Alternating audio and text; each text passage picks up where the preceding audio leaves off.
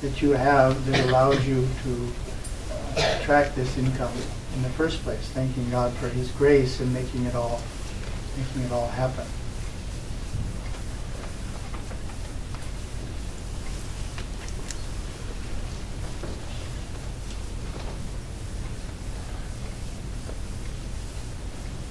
Looking for another subject. Maybe if any of the older youth and kids have questions, try and answer a few questions.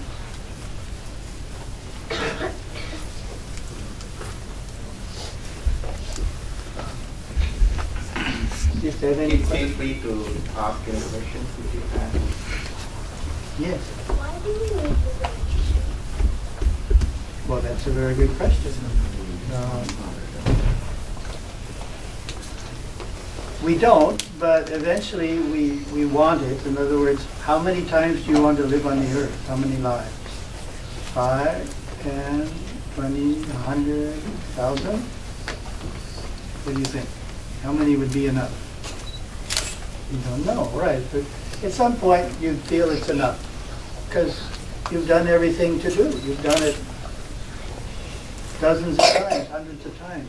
And when you feel you're ready to move on to something more refined, more spiritual, which is what exists after liberation. So it's a natural longing to experience something of a more refined nature that eventually everyone feels. So that's why we want liberation. Said another way, what grade are you in? 6, okay. Well, how many times would you want to go through grade 6? Is once enough? Okay.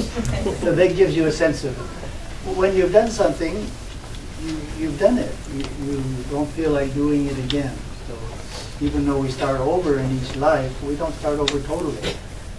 We carry the intelligence we are forward.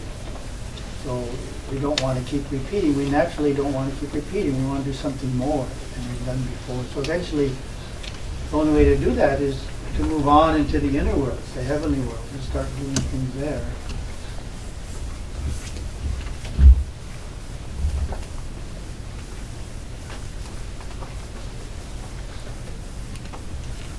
Any other questions? Yes. Yes. As you said, as moksha, as a home. So what is exactly your home? Like, is the home that we have right now home? Mm-hmm. Or like, what exactly do you mean by? Well, you'd have to be a Tamil expert to explain why Tamil uses the word virdu. But it means liberation, means breaking the cycle of reincarnation. It's called samsara. In other words, normally we're born, we live through life, we die, we spend some time in the inner worlds, and then we're reborn. That's the Hindu idea. So to break out of that cycle is called moksha or vidya. So we're moving closer to God. That could be why it's called vidya. So we're moving closer to God. Now God is at a distance when we're in physical consciousness. For most people, it takes a great saint like Veylanswami to not feel distant from God, even though we're in a physical body. God wasn't distant to him. But to most of us, being in a physical body creates a sense of distance from God. So to break through that cycle where we don't need a physical body brings us closer to God, which we could say is closer to home.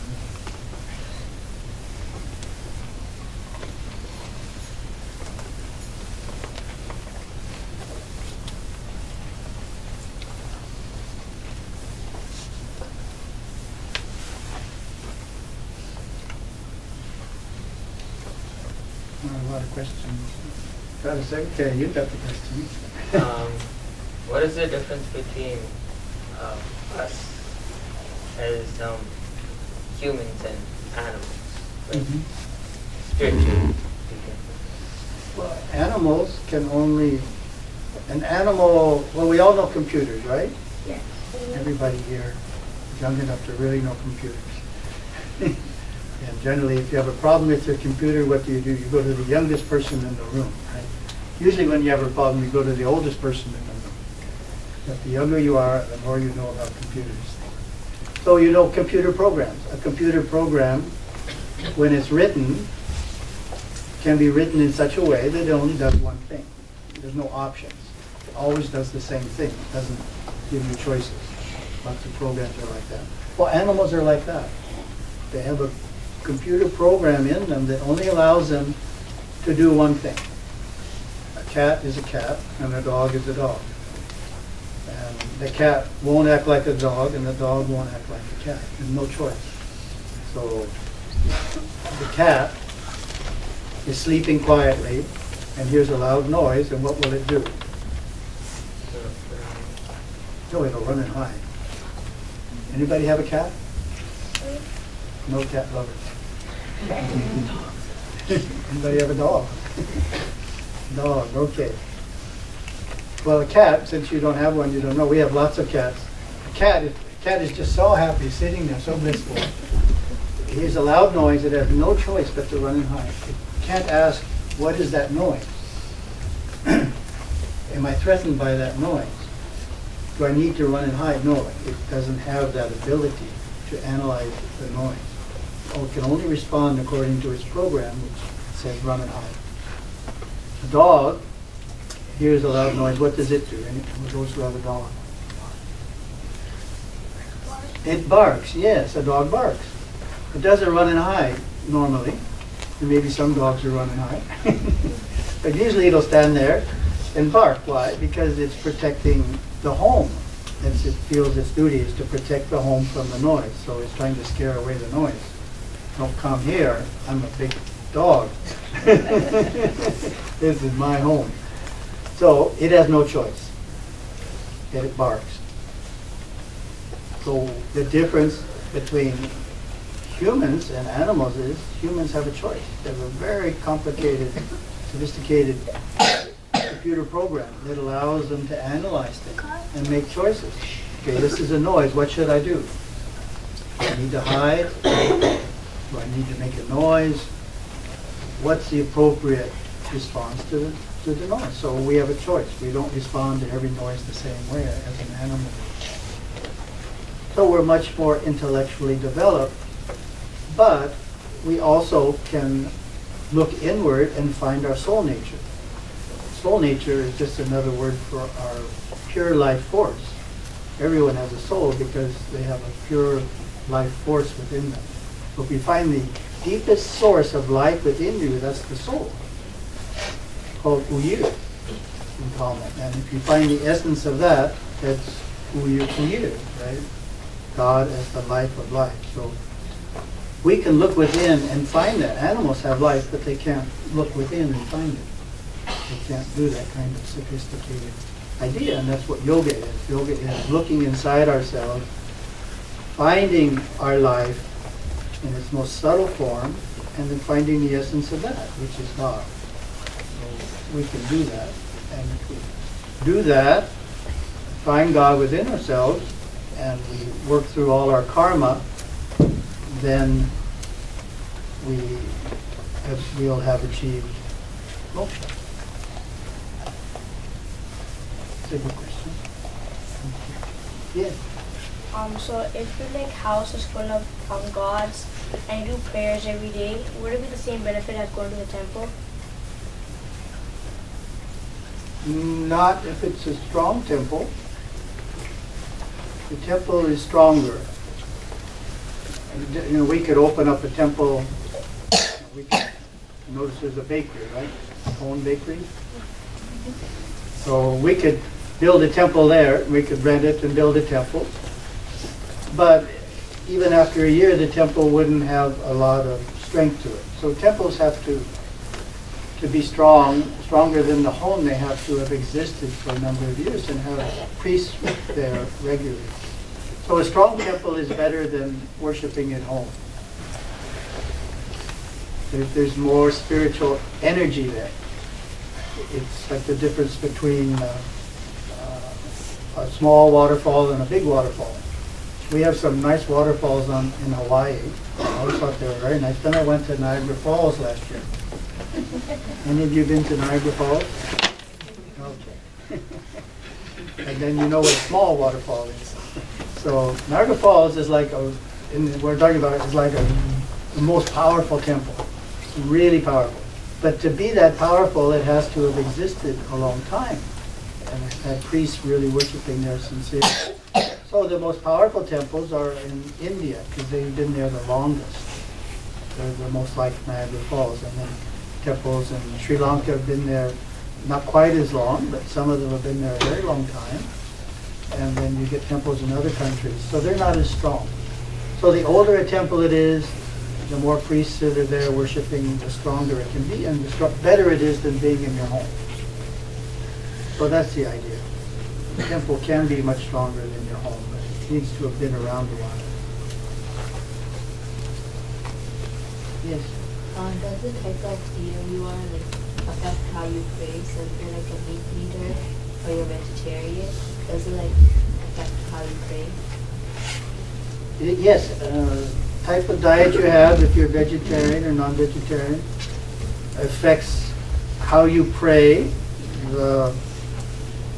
There's lots of reasons for being vegetarian, but the one we use, which we feel is the one that no one can, it's the most important, shall we say, also the least challengeable, is that when we eat meat, or we're taking in an animal, it stimulates the animal in us.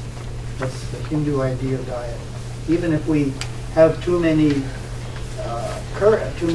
chilies, it kind of upsets us. Or too much coffee all day, it can upset us. Too much is called rajasic food. Meat is called tamasic food. So it stimulates the animal in us, meaning the tendency to get angry or the tendency to be fearful. And it makes us less sensitive to the energies that come from the temple. So definitely, it's, what would you say? It's, you know the difference between a slow internet connection and a fast one? So slow internet connection is like if you eat a lot of meat. It's just, the information comes, but it's so slow and you don't get as much of it. Fast internet connection is the idea of you're really hooked up to the deities in a much better way. So the diet does make a difference, but of course it's not required. Hindus don't have to be vegetarian, but it's preferred. It's similar to athletics, or dancing. If you're very serious about athletics or dancing, you're required to follow a certain kind of diet, right? You just can't eat anything you want. You won't do well at that athletic or dancing event. You have to get your body into a certain shape. So Hinduism is the same. It's not the body, it's the spiritual sensitivity. It improves with a more refined diet. Yes? Does an animal have karma? No, an animal doesn't have karma because it has no choice. It can't do the wrong thing. You only have karma if there's a right thing to do and a wrong thing to do and you do the wrong thing. An animal has no choice. It has to do what it's programmed to do. It never does the wrong thing. It just fulfills its nature. Yeah. I'm glad the two of you are in front. It's easy to hear all the questions. Following from that question, is an animal therefore more spiritual than us because it can actually follow what is right? No, animal's not at all spiritual. Animal can be content. It looks like spirituality. You get a sleeping cat, it looks very content, but it's not really spiritual. It's very self-centered. And you put out food, an animal's not going to share the food with a stranger cat.